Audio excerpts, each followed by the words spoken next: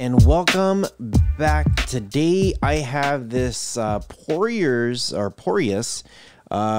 remote dog training collar. Now, before we begin, make sure you guys do check the description below. I try to leave you guys some of the latest and greatest stuff when it comes to these products, and I always try to leave you some coupon codes or anything like that. If you guys are interested in this, hit me up, rohasentertainment@gmail.com. Now, a lot of these dog collars, and we're gonna test this out with my puppy in a second. I love to, like train her and work with her and actually like get her to do tricks. So, and I don't know if I want to call them tricks. I guess it's like etiquette, like sit, stay, even shake. So things like that where she does pretty good, and she's a really smart dog. With stuff like this, you do have one-click training. You got 3 different options: ultra long distance, verify your dog, lock keyboard, see easily within day and night, USB charging, smart control, long standby test unit. Really, really good stuff here. So with the waterproof, it is IP67. It is saying dogs smaller than 4 kilograms. So I don't know what 4 kilograms is in pounds. You get Veep, vibration, and e-shock. So a lot of us don't want to shock our dog, but we are going to shock this. I'm going to shock myself because I don't like to test things out if I'm not willing to test it on myself. I don't want to shock my dog to begin with. So a couple things here to check out for sure. So here we go. Here's the box. You get a little user manual, and you do get a quick user card. It's a training operation, so it's pretty cool. It's got the operation receiver, operate the remote, automatic pairing. You could change channels. There's a lot of stuff that you can do here. So power on, dog select. Okay, so it looks like you could probably do several dogs with this thing. It could cycle between the different dogs and stuff. So this is the remote, and it looks pretty fancy. Now, just looking at some of this stuff here, so I know some people are going to ask, this button down here at the bottom, this is that you could select your dog. So cycle 1, 2, and 3. This one's going to be your beep sound. This one's going to be for your vibration. And that obviously is, we say don't push the red button. So there it is right there, the big shock collar button. And then I think this is a screen here. So let's go ahead and power this guy on to see if we actually get a screen. Now, the one thing with this thing, it wasn't USB-C. It looks like it's going to be just a standard USB.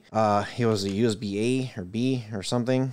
So I do got to plug it in to see if there's going to be a charge going on. And I don't see any kind of light. And it also wasn't able to plug in all the way. So I'm gonna push it in. Now I am using my own thing here. So before we turn it on, there is some things here on the side where you can just lock or unlock. That's gonna be your power button. So I don't think there is any kind of power on this thing right now. So even if I long hold it, probably won't do nothing.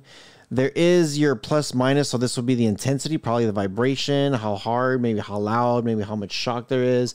There's this V button here that I'm not really too sure what that's about. And it looks like, okay, V, it's a pairing. So it's going to be a pairing mode. Now here is the actual collar. And while we're doing this, we are going to pull out, they do give you a little USB thing here. So that way you can plug it in. It won't fit on most chargers. I have a charger right here and it didn't fit in. This one has like a longer neck. So I'm going to go ahead and slide this in and begin the charging process. So pretty cool. There is a light right there. So it looks like it is being charged. So it almost looks like it's fully, it says, well, there's a little thing right here that shows full batteries. So I don't know if it is legit, but we're going to leave it there while it's doing its thing here. So you do get a couple things, a couple items here. You do get a little lanyard. That way, if you need to hold on to it, there you go. This is going to be the actual collar itself. And you do get a couple things here. So let's just say, you don't want to put in the little clips right there, the little metal things because that's where it would go right here. So that way, if it needs to shock, it's there. You don't have to put them on, but if you want to, I'm saying the options are there. So there it is. These are going to be the options here. So your little shockers right there. So it's just, they're just little metal pieces. Just put it in and start twisting it, and it should screw in just like that. So Very, very simple. Just like a regular screw, just put it in. Now, the other thing too is if you're just like, you know what, I really don't want this to be shocking my dog whatsoever. The other great thing is they do give you these little plastic knobs. So if you're just like, you know what, I'm just going to put it here, and that way there is no shock happening whatsoever. So pretty good. Now up here, you're going to open this guy up, and this is where you're going to be able to charge it if need be. And then lastly, of course, when you're putting on the collar, you want to slide it in right through there and just push it till it pops up on the other side. There it is. And then now there is your collars. Now the next thing with this is you want to put it over and under, and you'll see the instructions. I try to give it some slack right there. And then with this guy over here, then you're going to go under and then over. And then from here, the easiest thing to do is, because now that you have it set up like this, the easiest thing to do is push it up just like that. And then slide this thing right in, and then go around, and then right back in again.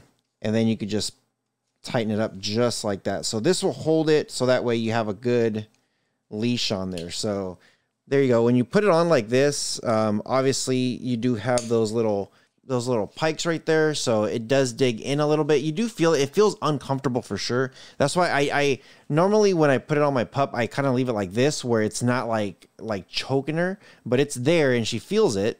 But again, it's basically the vibration was like bzz, you know, it just vibrates. So the first thing I did was, now that I plugged this thing in here for a second, it does say it's full batteries, and it does say it's locked. So I'm going to unlock it. So down is locked and up is unlock. And then of course you could switch the different levels. So I'm just going down and then now up. If I hit the vibration, it's supposed to vibrate, the beep beeps, and that's pretty much it. So you got 1, 2, 3, 4. Now I am charging this guy right here. I wonder if it says red, so red means it's still charging. So I wonder if I click on this thing, and actually let me go ahead and unplug it. So it did vibrate. So you just long hold it, and this thing should turn green. If I vibrate, there it goes. It vibrates. If I beep it, and it beeps. So pretty simple. Let's go ahead and try this. And again, I hate to do this, but better me than her. So level 1, and I feel it. I could definitely feel it. Level 2, 3, yeah. So you could feel it. You could definitely feel it, like go in there. If I do this, number 3, okay, yeah, you feel it. It's not bad at all. And the highest setting on this thing goes all the way up to 16, and then it goes right back down to 0. So if I do try 16, okay, so yeah, it definitely shocks. So the one thing I always recommend if you are gonna take these off is again, hold the power. It should turn red and it's gonna be off. So once it does that, it's off. It's safe to take some of these stuff off. So pretty simple. So let's go ahead and just do this now, and let's go outside with Bella and test this thing on and see how she likes it. Okay, so here we are. This is the remote, and you guys can see it's turned on. I got her running around, and she does have the collar on. So if I do beep it, she's gonna come over here to me, and I know she's already playing with the ball. There it is right there. See the collar? Bella, come. So it's not bad. It's actually not that bad. It fits her actually pretty well. I took the spikes off, so as you can see, it doesn't like bug her too much. And as far as the adjustments, how comfortable it is, everything works pretty good. So if I do click on it, you can see it turns on. If I want to beep it, she'll jump around like, okay, what's going on here? So this is just the beep, and you know, she gets a little bit like, okay, what am I doing wrong? Good girl, Bella. And yeah, so she does pretty good. You can see here she's a happy girl that loves to play. So let me know what you guys think about this one. As you can see, if you need to train her, like I already know if I start beeping this thing at her, she's going to be like, okay, what do you want me to do? See, so she ran away from the ball because she's like, okay, you want me to leave it alone? Beeped at her, she leaves it alone. So, and I just beeped it again. She just walked away from the other one. So pretty good. Let me know what you guys think. Some pretty cool stuff. Very, very simple. You don't have to use any of the options to shock. You could use like just the simple beep or just the simple buzz.